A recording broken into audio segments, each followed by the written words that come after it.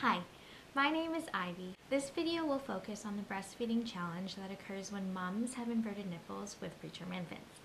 I will be using the situated clinical decision-making framework as a guide to overcome this breastfeeding challenge.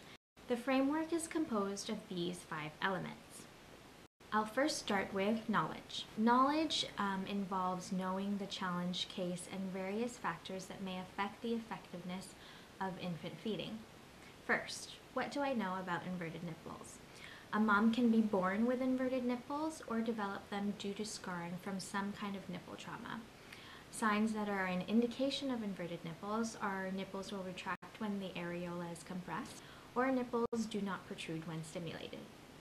An inverted nipple is not felt at the roof of the mouth of an infant and does not stimulate the sucking reflex. Fortunately, some infants can actually draw at the nipple and effectively feed. Next, what do I know about the premature infant and why they commonly experience breastfeeding challenges? A preterm infant is born at less than 37 weeks gestation, while a late preterm infant is born between 34 and 36 weeks gestation. All preterm infants, however, experience breastfeeding challenges because they have an altered suck-swallow breathing coordination due to neurological immaturity. They also have an inability to regulate states and therefore are rarely in the quiet alert state long enough to feed, or they don't wake at all to feed. Also, preterm infants may seem like they're feeding well, but tire easily and don't feed long enough. All of these contribute to breastfeeding challenges, which, if left to continue, can lead to illness like hypoglycemia or continued jaundice. Next, we can look at cues. Cues will help us identify breastfeeding challenges due to inverted nipples or prematurity of the infant by looking at typical signs and symptoms, any lab data or assessment data. First, we can look at the mother to assess her nipple to see if it draws out when the areola is compressed. If not, this means that her nipples are inverted, which can indicate presence of a breastfeeding challenge. Other cues specific to the mother that indicate a breastfeeding challenge are engorgement or decreased milk supply, or just decreased maternal confidence in breastfeeding ability. A mother might also think that because she has inverted nipples that she can never effectively feed. This is a misconception that can also indicate a breastfeeding challenge exists. We can look at the infant cues that indicate prematurity or inverted nipples are creating a breastfeeding challenge. These can be an inability to draw out the nipple or poor coordination of sucking, swallowing, and breathing. A sleepy baby who does not wake to feed can be a cue, or a baby that starts off feeding at the breast really well, but tires shortly after he or she starts. Decreased output or weight gain appropriate for gestational age or worsening jaundice can also be cues. Feeding relationship can also be looked at for cues. Cues can be a poor latch, infrequent feeds, or just stressful feeds where both mother and infant are just frustrated and stressed out. Next, we can use these cues to form a judgment, which involves determining what could be happening that is contributing to the breastfeeding challenge.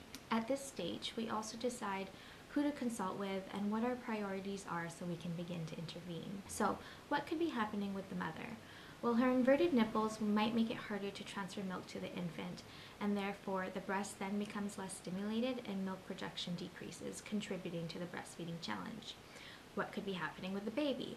The baby might not be feeding well enough, often enough, or long enough due to sleepy states and poor suck-swallow breathing coordination, or just because the nipple is inverted and they're not being stimulated to suck. Next, within the feeding relationship, what could be happening is that separation can occur due to prematurity and the acuity of the situation. So this can contribute to infrequent feedings, decreased skin-to-skin contact, and decreased milk production, which again contributes to the entire breastfeeding challenge. Overall, what seems to be happening is an ineffective feeding triggered by prematurity and inverted nipples.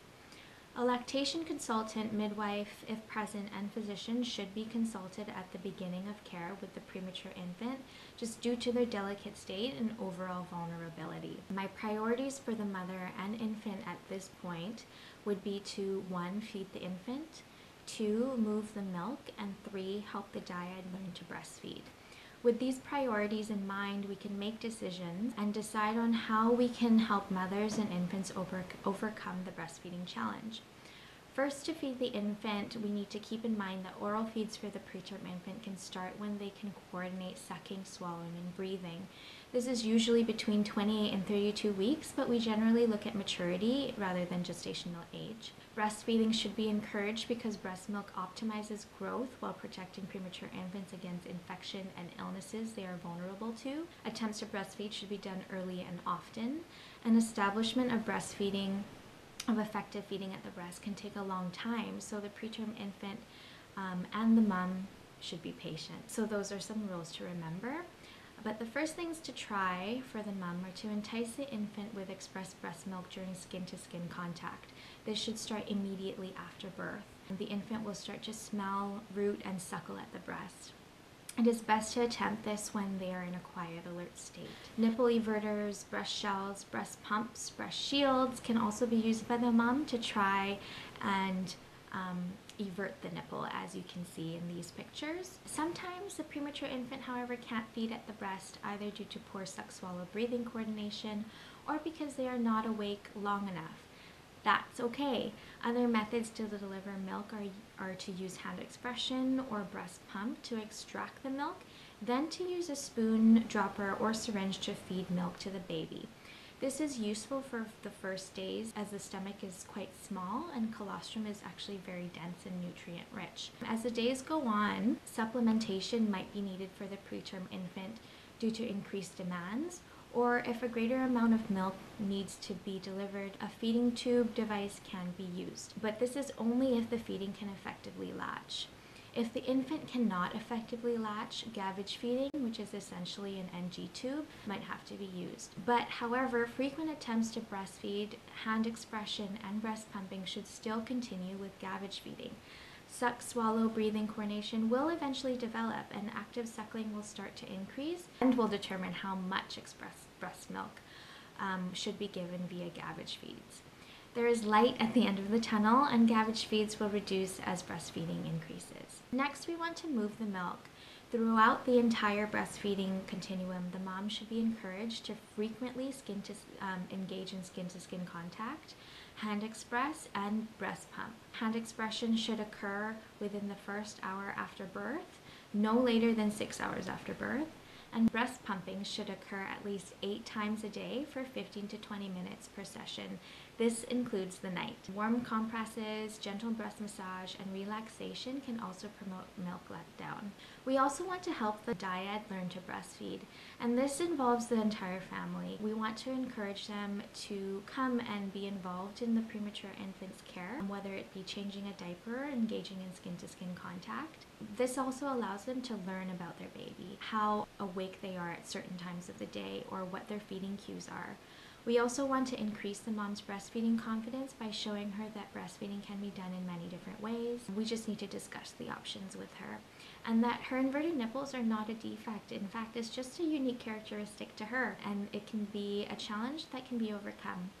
And we need to encourage frequent breastfeeding attempts and lots and lots and lots of skin contact. The effectiveness of our interventions can be shown through appropriate weight loss or gain, or output, again appropriate for gestational age, effective latch, a decreased amount of top-up from needed gavage feeding if it's used, or just continuing or increased milk production can also mean that interventions like hand expression or pumping are being effective. The key overall points are that inverted nipples and the premature infant can be challenging. The good news is that express breast milk can still be transferred in various ways, and the mother and infant will develop their breastfeeding abilities with time and patience. We just need to remember that we want to feed the baby, move the milk, and help the dyad breastfeed effectively. This concludes my presentation. Thanks for watching.